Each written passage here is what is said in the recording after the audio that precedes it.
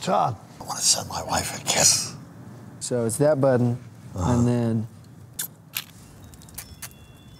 Oh, good Lord, she's going to be in shock, that's for sure. John, adolescence can be a difficult time. It's normal to be drawn to death and murder, but you can go too far down that road, too far away from normal. What do you say, John?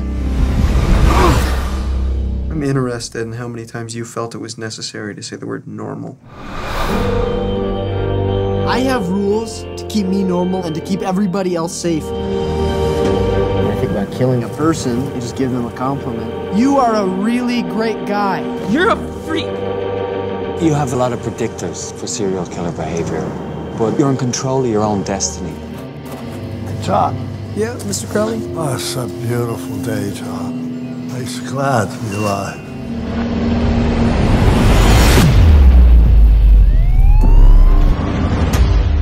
A killer has struck, leaving a dead body in a terrified town in his wake.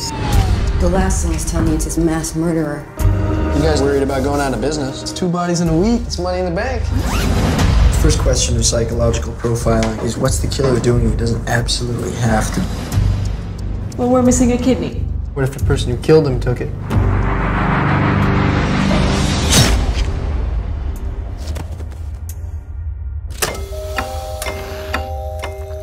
Takes the lungs, takes the kidney. What next? I need to do normal stuff right now. I'm breaking all my rules. I can't imagine what you must be going through. I'm on the edge and I'm falling. Ted Bundy said that after you killed somebody, if you had enough time with them... Shut up! Shut up! They could be whoever you wanted them to be. You're weird, man.